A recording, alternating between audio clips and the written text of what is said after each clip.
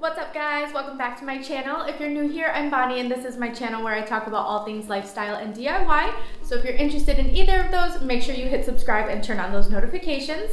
Today I'm finally going to share with you guys my DIY dining table that I finished a couple of weeks ago. So although lumber prices are a little bit more expensive these days, I figured that it was still worth it to build my own dining table versus buying it somewhere online or in a store.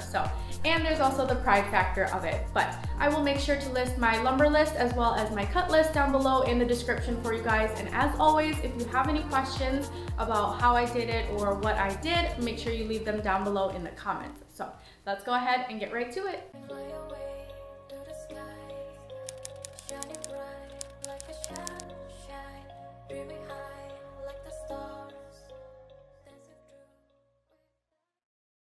Alright guys, the first thing that I started with was the tabletop. So I took 4 pieces of my 2x10 boards and I cut them to 68.5 inches.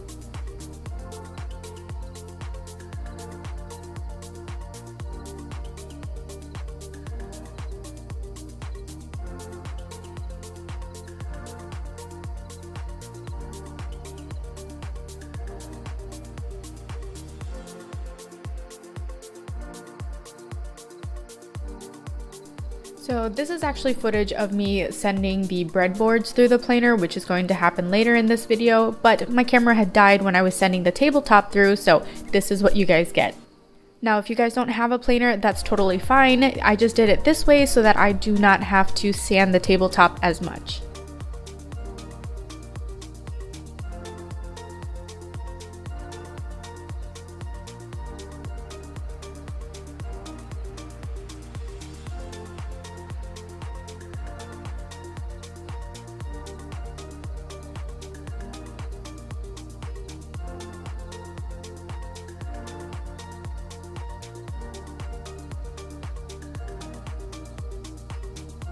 After I sent all of the tabletop pieces through the planer, I went ahead and added pocket holes. I have about 10 pocket holes on each piece except for the last one, which is only going to be attached by the inner piece, if that makes sense.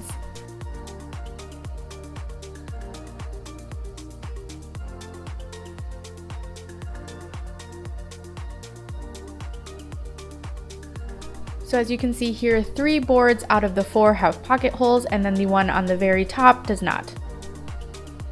Now I'm just going to add some wood glue and then attach these with the pocket hole screws.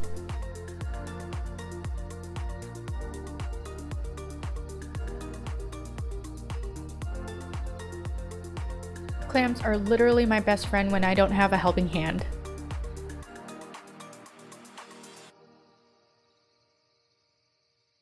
Now I'm just taking my circular saw and making sure that the ends of both sides of the table are flush so that I can add the breadboards. And this is what it looks like when all of the pieces are attached. And now I'm just measuring each end to make sure that I cut the breadboard to the perfect length. So for the breadboards, you're going to cut to fit. That means that you're just going to cut your breadboards according to the width of your table.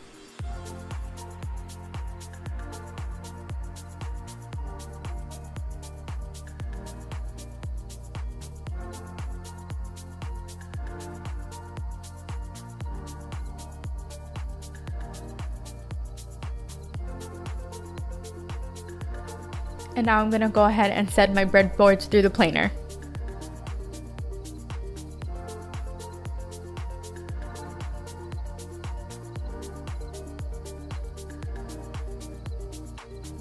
I'm also going to be shaving down the sides with my table saw just so that I have a nice clean finish on both sides so that one side can adhere to the tabletop well and then the other side that we'll be showing is nice and clean.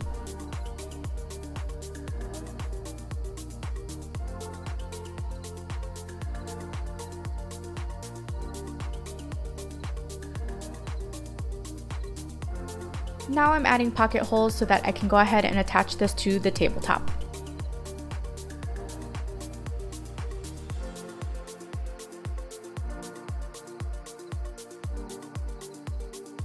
Before attaching it to the tabletop, I add some wood glue, and then I use my handy dandy clamps to help me out.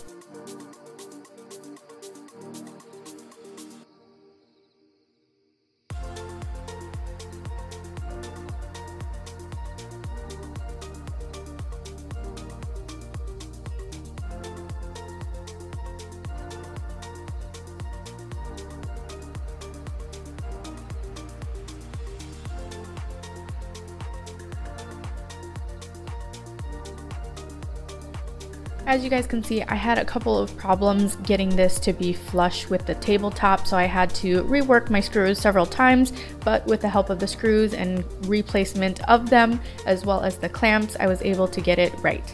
So this is how the table looks from the bottom side. As you guys can see, I did not run the bottom through the planer. It is very rough looking, and I'm okay with that because this is just going to be in my house. Now I'm moving on to the legs. So I turned my miter saw to a 10-degree bevel, and I cut out 4 legs that have a parallel cut at 28.5 inches long.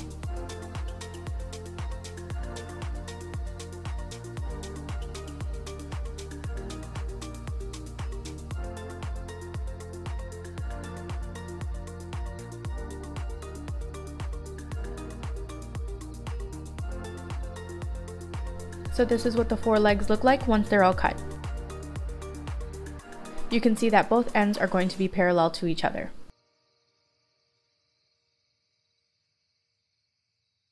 Now I'm cutting 2 2x4s at the same length, which is 65 inches, and these are going to be the supports that run across the tabletop on the bottom.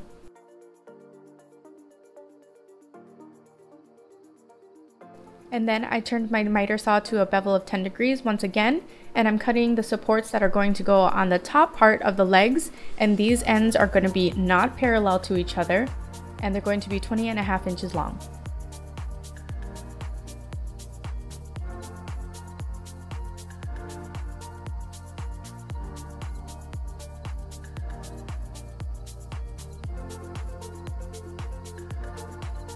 Now I'm cutting the support pieces at the bottom of the legs, and these are going to be a 4x4, and the ends are also going to be not parallel to each other at 28.25 inches long.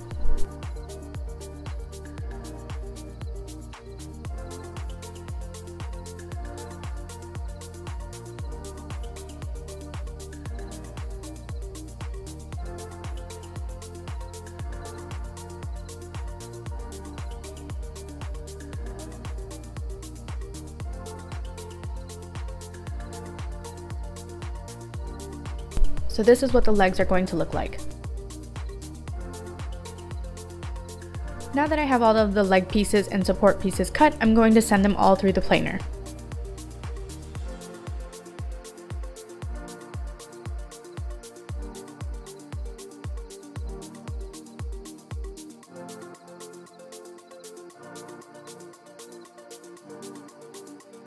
Just look how much nicer these pieces look after going through the planer.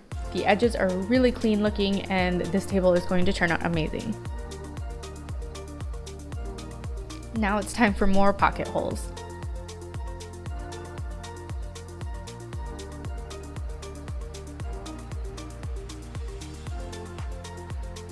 So for the 4x4 leg support pieces, I don't have a jig big enough to make pocket holes in a 4x4. So what I did was I took my Craig jig guide for pocket holes, and I measured 1.5 inches up from the bottom of the 4x4, and I secured it with a clamp and then just screwed in pocket holes that way, and it worked out perfect.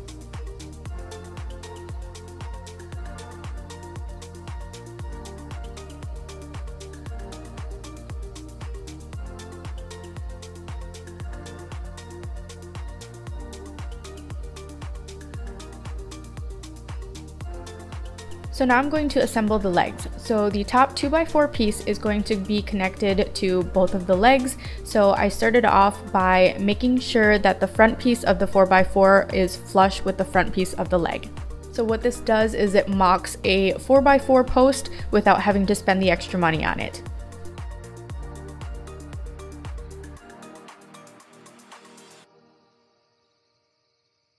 For the bottom leg support piece, I measured 3 inches up from the bottom on both sides of the legs, and that's where I attached the 4x4.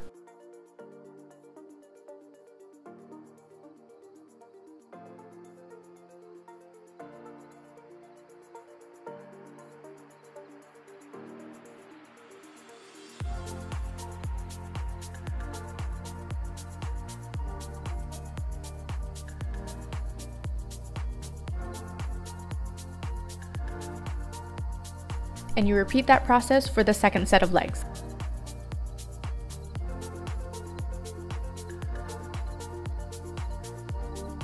And this is what the legs look like after you have them both assembled.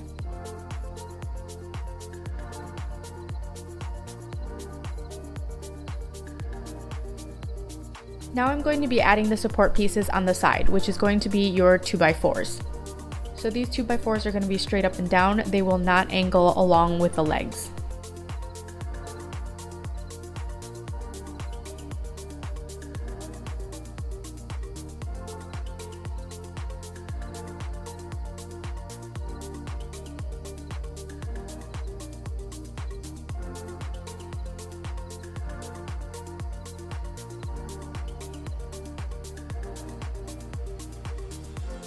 And repeat the same process on the other side.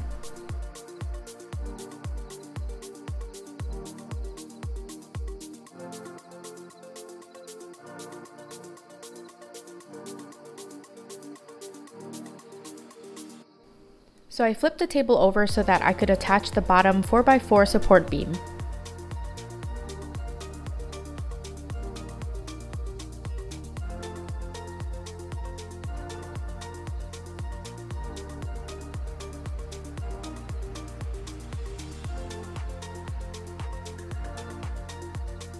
I measured halfway between the legs and halfway between the beam and marked both ends so that I knew where the center was.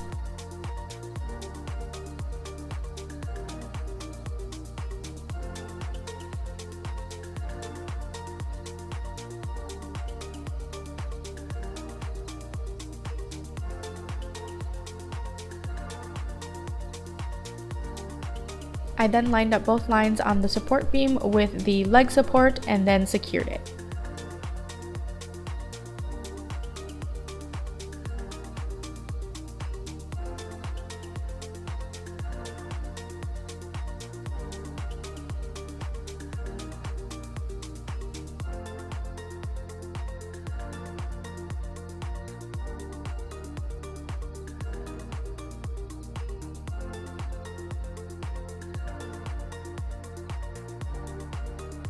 And this is what the base of the table looks like when it's all put together.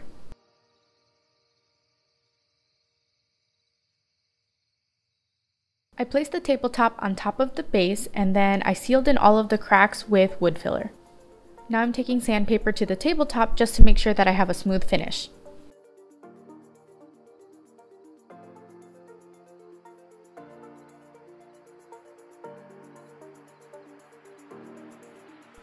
So for the stain, I started off with a whitewash that has a tint of Provincial in it. After one section is done, I go over the whitewash with Early American and then I wipe it off.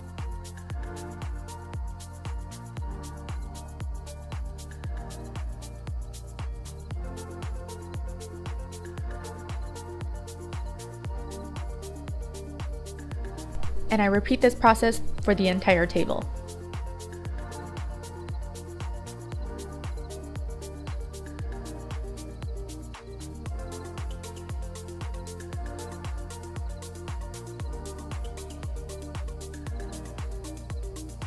After the stain had dried for 24 hours, I went ahead and I used my paint sprayer to give it about 5 coats of polyurethane, and I use polyurethane water-based in a satin finish.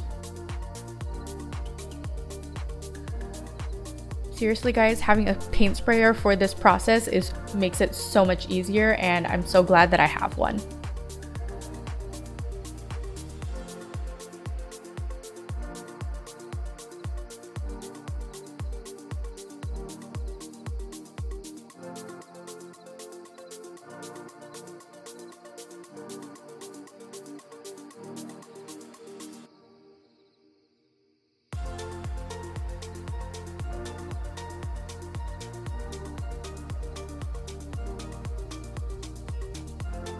And this is what it looks like after I had just sprayed the last coat.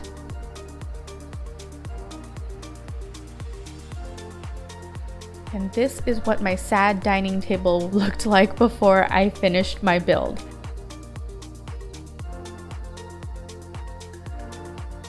These are the little brackets that I use to secure the tabletop to the base.